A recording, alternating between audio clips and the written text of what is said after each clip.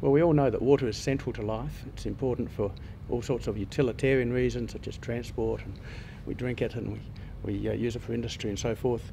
But it's also important in terms of spiritual and symbolic values in all in Christianity and in the other religions. Water is quite important.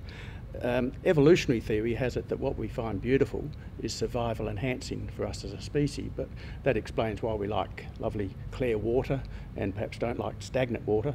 But it doesn't really explain why we like the sea, which we can't drink and use.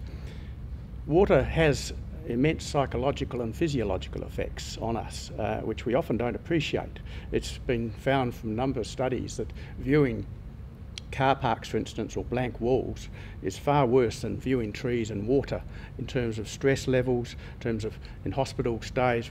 Patients in hospitals will stay less and have fewer analgesics than if they are just looking at blank walls. For prisons too, it's important in the same way.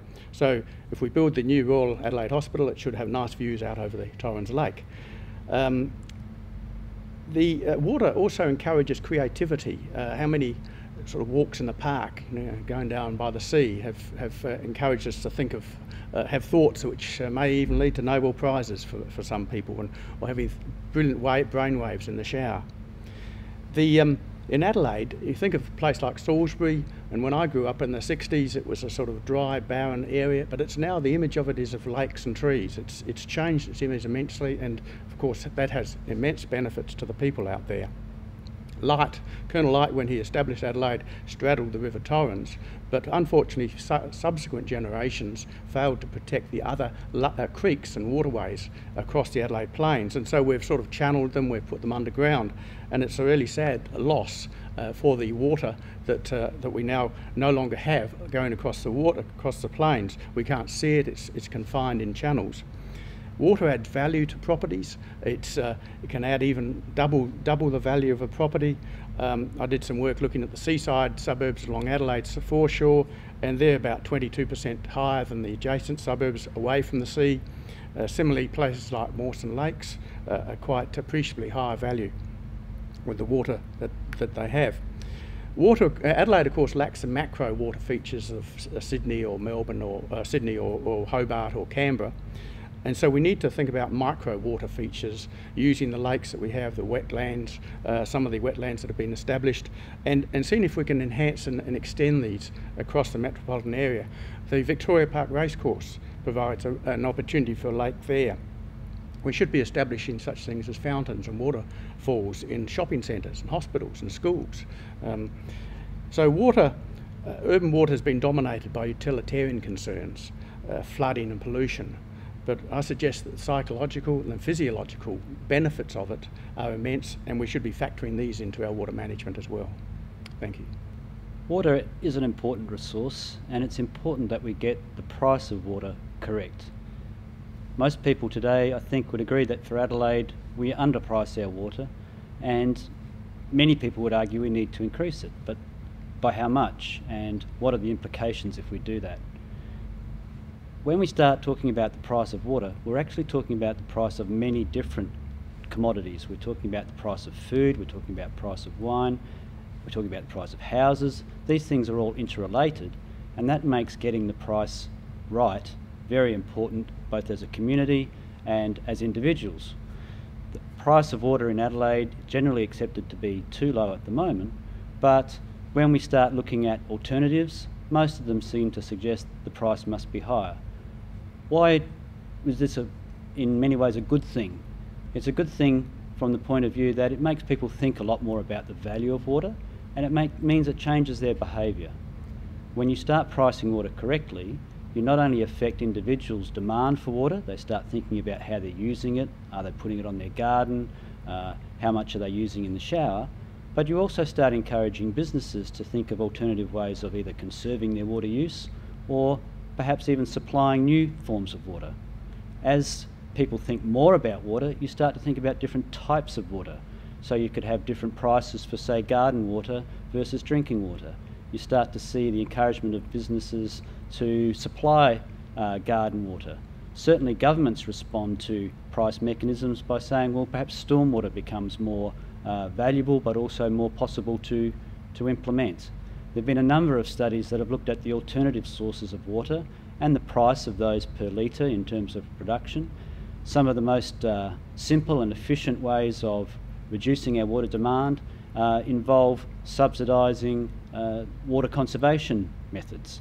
These sorts of things are at the lower end of what's possible. They increase our efficient use of water, but they also mean that people start to factor into their houses or into their businesses the costs of the equipment that they need to conserve that water. So once you start moving the price of water, you start affecting people's behaviour in a multitude of ways. And to get that right takes quite a deal of care, and it's not just a simple raise the price and everyone will be better off. There's also the equity concerns. What about people who can't afford that increase in price? At the moment, we subsidise people. We give them some sorts of subsidies if they're, say, pensioners for the cost of water. Those sorts of things could be investigated more widely. Again, as the price rises, they give us more options to think about how we might balance equity with efficiency.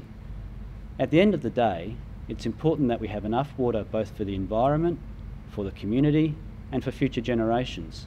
And so that means getting that price point right for all the different types of water is both a complex question and something that will be a challenge for people today and in the future. Thank you. Water is a huge issue at the moment. It's not one that's going to go away either. How we deal with water is fundamentally important, and I think it's one of those things that the community really has to have a really good debate about. The board that I work for, the Adelaide and Mount Lothian Ranges Natural Resource Management Board, deals with water in a number of ways.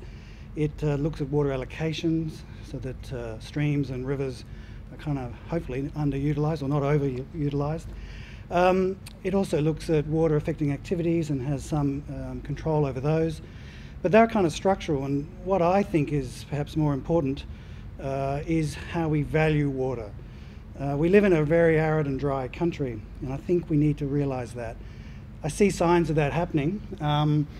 This water regulations and the crisis in the Murray-Darling Basin are leading us to a greater awareness and sense that the country we live in is not one that we can treat the way we have.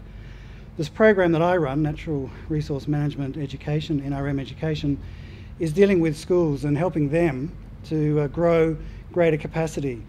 The old model of environmental education that basically raised awareness hasn't really worked. We've run Water Watch, a program that we also run for 15 years, and we really can't point at any kind of change in behaviour. So now we're looking at how do we kind of ingrain sustainability into the school's ethos and value system so that everything a school does is sustainable. We look at water. We run, as I say, the Water Watch program. We monitor macroinvertebrates. We monitor water quality. We also look at native fish, and we've had some fantastic results, thousands of native fish caught in one trap, which tells us that something is still there, that fish are still there. We know that the Torrens, where we found those fish, has a fish ladder at the mouth of the Torrens. We think those kind of actions are starting to make a difference. If we can kind of install that awareness and capacity to take action, which is really what we're about, in young people, then I guess we can look forward to meeting the challenges of the future.